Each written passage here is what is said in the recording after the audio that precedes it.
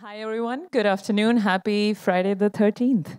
I'm Isha Dua. I'm a senior solutions architect at AWS. I've been at AWS almost short of 5 years. Um, I, uh, I help customers be successful on the AWS cloud, and there's something called technical field communities at AWS. I'm a member of the AI ML field as well as the environmental sustainability field. With me, I have Parth. Do you want to do a quick intro? Hi, everyone. I'm Parth Patel. I'm solution architect as well. I am also part of the AI/ML community, working as a specialist on generative AI for certain customers, and also part of the environmental sustainability. Thank you for that part. So we have very little time, so I'm going to jump right into it. For the talk today, we're going to be talking about optimizing generative AI workloads on AWS. When I talk about optimization, I'm not just talking about performance efficiency or operational efficiency. I'm also talking about optimizing for scale. I'm talking about optimizing for sustainability as well as cost. And when I say sustainability, I mean that you're optimizing on resource efficiency. So let's look at the history of large language models. Large language models or foundational models are not new. They've been around for quite a while. There's been a very active, robust research community that has been working on it for quite some time. In 2017, we had the transformer architecture come out, and there were models that were built on it that did very well on sequences and translations. In 2019, we had GPT-2 come out. We had Megatron LM come out. Then in 2021, we saw a bunch of different models from AI21 Labs. And right here in 2023, we have a sea of models that's out there now. So I'm sure you've heard of some of them. But just to give you a sense of change in scale, back in 2019, the largest model was around 330 million parameters. And at this point, we have crossed 170 trillion parameters, which is a 500,000 times increase in size in just a matter of a few years. And this is continuously increasing. It's growing at a staggering pace. We are expecting this curve to only get steeper. So, that's awesome. Generative AI is super exciting. But we also need to remember that as these models are getting bigger, their computational costs are increasing, their environmental costs are increasing. So we need to make sure that we are thinking about optimizing for resource efficiency, energy efficiency, sustainability, along with other criteria like performance and operation and scalability. So what we're going to do in the talk today is we're going to talk about the generative AI lifecycle, and we're going to go through each phase, and we're going to talk about certain optimizations that you can do at each phase. So the first phase is going to be problem framing. Problem framing is when you're converting a business problem at hand and you're making that you're converting that to a Gen AI problem. When I say that, I mean you're asking yourself the question that, is it a Gen AI problem or can it be solved using traditional machine learning approaches? What happens is that once you have framed the problem, the next phase is where you're going to go into model selection and the model usage, which is model training or adaptation. Here, you're either choosing a pre-existing model or you're building a model from scratch. When you're choosing a pre-existing model, there might be a need for customization of the model. You might have to fine-tune it, just to fit it to your use case. So that's going to be the second phase of the life cycle. Then you're going to go into model deployment and inference. Once you've selected a candidate model and you know that that candidate model is a good fit for your use case, you have to find the right infrastructure to deploy it. You have to make sure that the infrastructure is scalable, it is energy efficient, you have to integrate into your existing pipelines and workflows. So you have to do all of that in the inference and the deployment state. And finally, once the model is in production or it's in one of your lower environments, you have to continuously monitor it. And why I say you have to continuously monitor or basically ongoing maintenance. Why you have to do that, it's because you want to make sure that the model is producing the right outputs. It's producing relevant information. And when I say relevant information, I mean information that's true as of today. So it could produce stale data as well. So you want to continuously check whether the data is relevant or not, and whether there is any need for further customization or augmentation. So that's what a life cycle looks like for generative AI. And we are going to focus on each of these phases, and I'm going to talk through each phase and how you optimize across each phase of the life cycle. So let's start with the problem framing.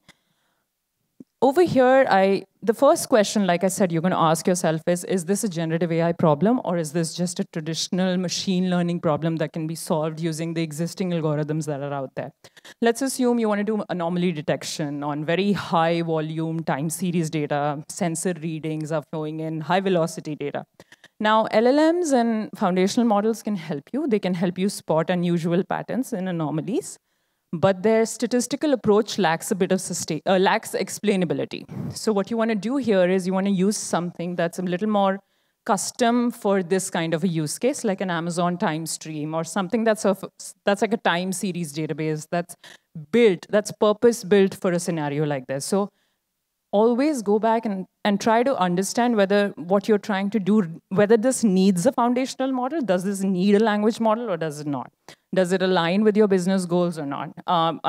Is this any sustainability innovation that you can do here or not? So the first thing is make sure the problem is a GenAI problem. Second would be choose the right region to deploy to. If you're looking at AWS, the one thing that you can do is you use a region to deploy to that has lower carbon intensity. And when I say that, I mean use one of the 22 regions that are attributable to 100% renewable energy. That way, whatever sustainability optimizations AWS is doing on their data centers, on their infrastructure, you're going to inherit them just by deploying your infrastructure in that particular region as well. So that's a definite optimization that you can look at. The third thing would be when you have to pick a service that you're going to use to build your generative AI workload, deploy or train your generative AI workload, pick a managed service like an Amazon Bedrock or an Amazon SageMaker, even a queue. Because what it's going to do here, like it says, it shifts the responsibility of maintaining high utilization, maintaining sustainability optimization of the deployed infrastructure to us. You don't have to spend all of that extra time, making sure that your hardware and the infrastructure that you're using is up to date. It has all the latest patches and software patches, has the latest hardware updates. So you were taking away all of that undifferentiated heavy lifting from you. So what you want to do is you want to try to use as many managed services as you can, because our service teams, our managed service teams, are continuously working on making sure that they are built on infrastructure that does not have idle or wasted resources. So use of managed service is another key step that you can take in the problem framing stage. Now, we are at the model training phase. We know that we have a problem at hand, which is a GenAI problem. Now we have to go into the model training or the model usage state. The first thing you're going to do in this state is you're going to select a model. So now somebody could ask me, like, oh, there's like 100,000 models out there now. Like, which one am I going to select? So just remember that what we have usually seen with customers is that people pick a model, and then they try to fit it into the use case for which they have to fine tune it a lot. They have to customize it a lot, which uses up a lot of computational resources. It uses up time. It uses up money. So the one thing you can do is you can make sure that you're selecting the right model from the get-go.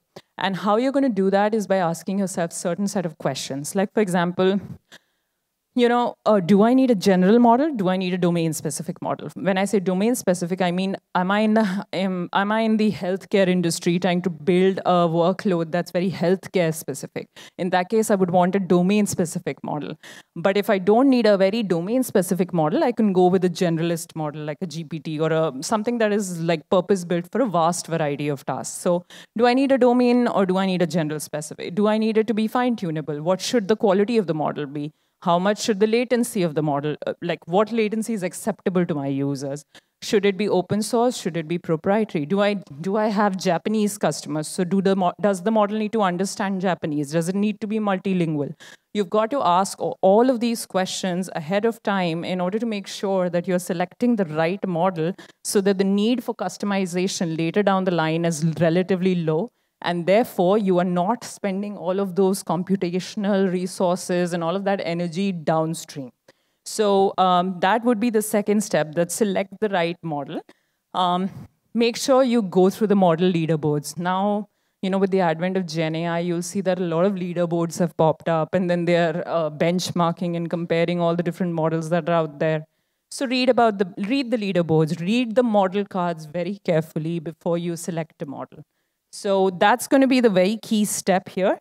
Build a decision tree, build a mental map to select a model, so that you have to do less of this. If you select the right model, you do less customization.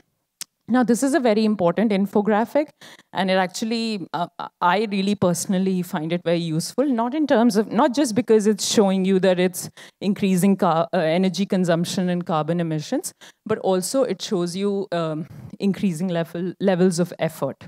So what this is showing you is that there are multiple customization techniques, but what you want to do is you want to begin from prompt engineering. If that doesn't work, try RAG. If that doesn't work, try PEFT. And then if nothing works, that's when you want to train a model from scratch. If training from scratch is a very time-intensive, costly, very difficult process to go through, uses a lot of compute. So you want to try to avoid that as much as possible. I am assuming most of you know what prompt engineering is. Define your prompts carefully, craft them, make sure it's very explicit for the model. If there are, in the model cards, if there are examples that this is the kind of prompt that works best for this model, try to use that instead of spending too much time experimenting. If you found a perfect prompt that works for a certain model, save it as a template. Put it in your version control systems. Put it somewhere so that if there are other teams that want to use the same model, they're able to repurpose your prompt. And they're not going through these extensive compute cycles all over again and spending all of that money all over again. So prompt engineering is a technique. If prompt engineering does not work out, let's say it's not giving you the results that it's not giving you the accuracy that you wanted, that's when you're going to go to RAG, which is retrieval augmented generation, wherein you're supplying the model with external sources of information. When I say external sources of information, I mean information that might be, let's say, private to your organization.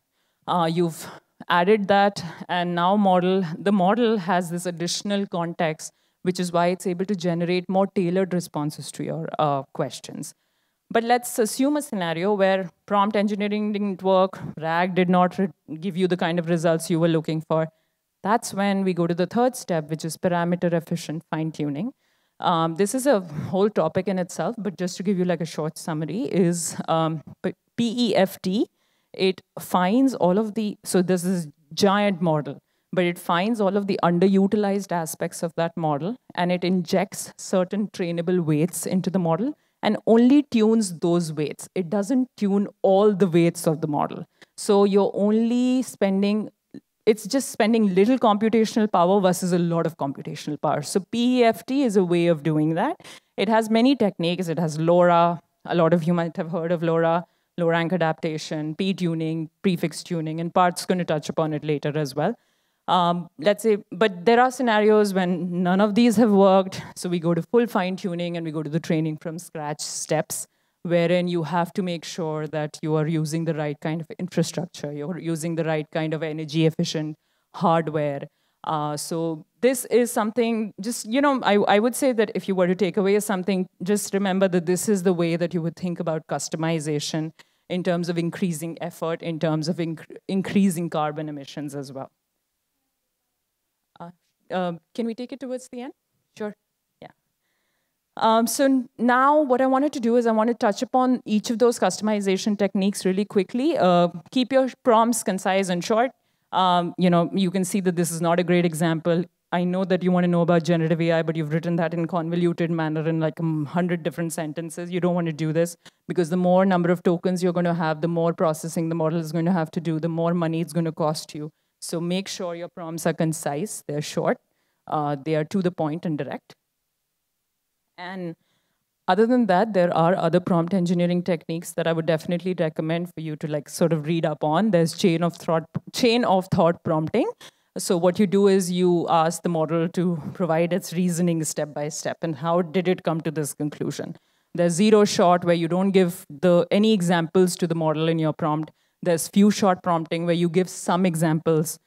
in the prompt to the model. There's React. And like we said, we mentioned prompt templates. Make sure you create a prompt template anytime there is a successful prompt for a model and store it somewhere and keep them concise. I'm going to hand it over to Parth at this point to continue from here. So, sure. Thanks, Isha. So we see about prompt engineering. Another popular method is retrieval augmented generation. What it does is it's give a additional context of your organization to the model, so it can give an answer from your content, because model doesn't have your organization or your personal content. So if you want to give additional information, you can use reg. Now, this is a most popular technique, and most of the industry use cases have some or other type of reg. And we can dive deep in a separate session as well if you need. But if the reg also has some limitation. So for an example, what reg does is it takes some part of the document. Let's say you have 100 document. It picks up few part of the document which is related to the question that you ask, and take all those information, supply it to LLM, and say that which particular answer could be from those part of the document. But let's say you have a huge repository of document and a lot of the document has a similar content, then reg will not be able to find out the right document out of it. In that kind of scenario, you may want to move to the next step, which is for that, you want to move to the performance efficient fine tuning. As Isha mentioned, right now, GPT-3 has a 175 billion parameter, for an example. Now, if you want to fine tune all of them, you need a huge resources in terms of compute, energy, cost. What this technique does is, instead of doing the fine tuning, it will just have a subset of the parameter that required to have a fine tuning. For an example, if you want to do the translation, you don't need to change everything in terms of what is an understanding of the language. You just need to add additional context of the new language. So you change the parameter only certain part of the model, and then you can get your answer. So this will improve your accuracy much higher for your use case. But again, PEFT cannot solve all the problem. That's where you need to go to the full fine tuning of the model, where you can fine tune entire model, all the parameters for your industry. It would be a domain specific, for an example, a medical domain, or for manufacturing industry, where it can fine tune all the model and give this very specific response based on your organization, whether it's a guardrail, whether it's some certain processes that you want to follow. And if even fine tune will not be able to solve the problem, then the last option is to train your own model. Right now, this is not been adopted widely, but you can see that when new application or web application comes into the play, there are not everybody was adopting it, but now all organizations have their own portal, own separate use of applications.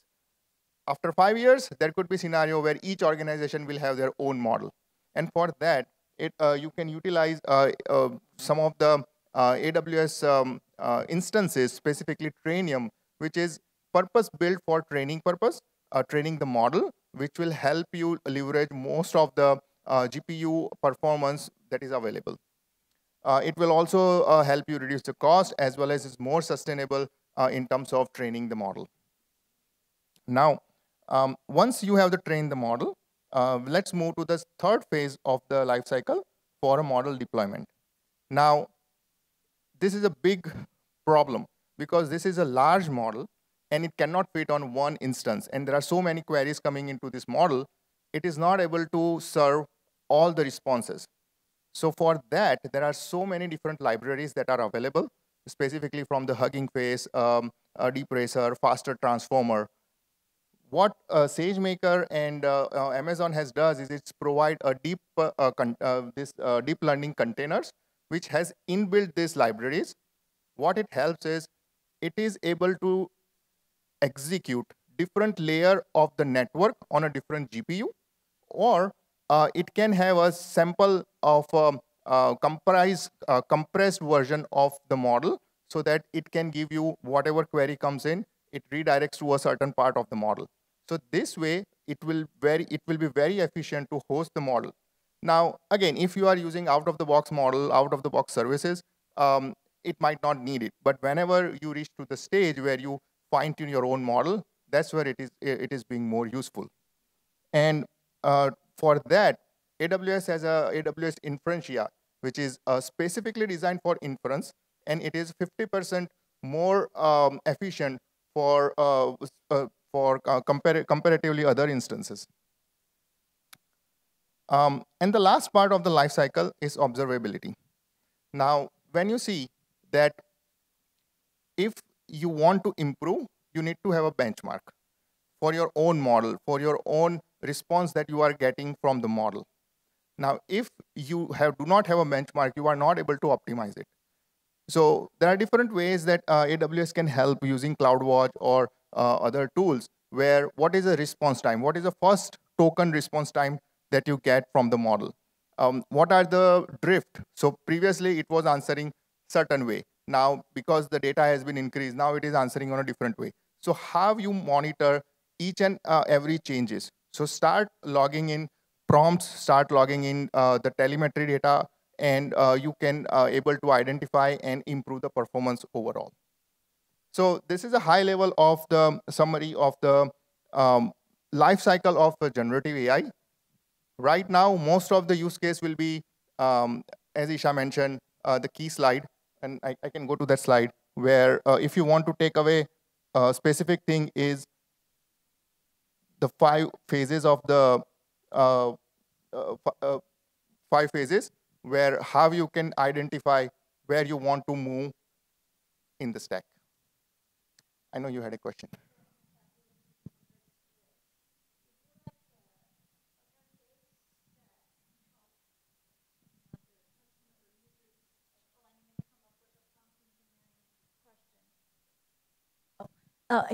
My question is there a user interface that prompts those questions? It's a guide for the users, like who are trying to do model training and customization, and has a database. Oh, this is what you put, but this is what some other people put, maybe as a suggestion. Anything like that in AWS or elsewhere? Did that make sense?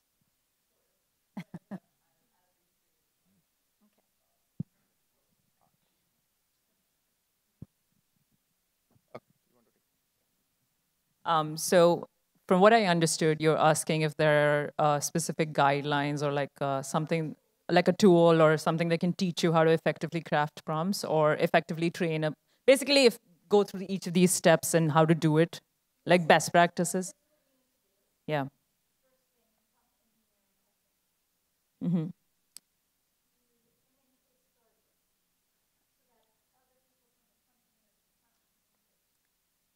No, not that I know of. Again, I think you want to remember that these steps are not going to apply to all of your generative AI workloads. This is a general guidance of when you want to customize a model, you're going to go through a series of steps. And these are possible steps that you can do to customize a model. But this is the order in which you should do them. You shouldn't jump directly to full fine tuning or training from scratch. If let's say you used a model XYZ and it didn't produce the kind of result you wanted, you're like, yeah, this is not working out for my use case. In that case, customization might be needed, but there are many ways to customize. So what we are trying to tell you here is that start from prompt engineering. Don't jump to any of these steps that are mentioned on the bottom because they're more computationally intensive. They're costly for you. You need a lot of budget for that. You need money, time, everything. So these are guidances mostly. And for each model, like I mentioned, like when you go to the provider's site which has launched the model, you'll see a model card. That model card sometimes also has examples like this is the kind of prompt that worked best, or these are the kind of best practices you should follow. So that's where you know what the model provider itself is recommending for how you should craft prompts, how you should fine tune. Sometimes that guidance comes directly from the providers. And when I say provider, I mean like an Anthropic or an OpenAI or a Stability AI. These are providers that are building these models. Does that make sense? But no, there's no not one in all. Yeah. Yeah. Yeah, there is no single tool, but what as we go for the observability and monitoring part of it, what is recommended is whenever you try any of the application, start logging all the prompts that you have ever used. Okay. Slowly you can identify that this particular prompt gives me more, and then it changes. So now I need to go back to a different one. So there is no tool to short answer, but you need to develop based on your organization strategy that how that will fit in your stack.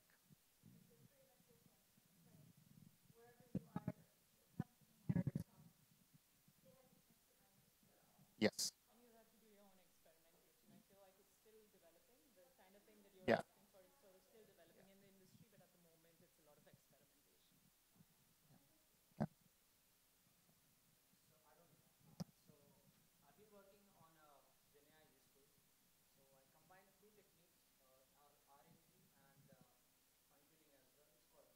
Mhm.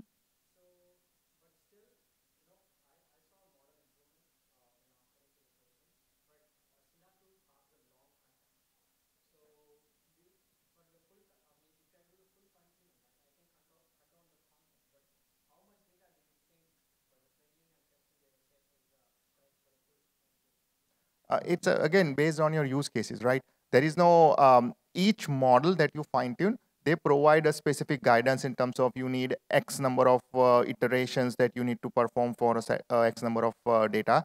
So it is based on different model. For small model, it might be less. For a huge model, you may need to a lot of data to make sure that model understand what you are, giving it as an input. So it depends upon that. But you eventually when you fine tune the model, you are reducing the context. But you need to figure out the right trade off, that how much content that you reduce will eventually help. Are you going to repeating that use case or not? If it is one time content provider, RAG could be a proper solution, because eventually it's a trade off. There is an entire generative AI is a probability.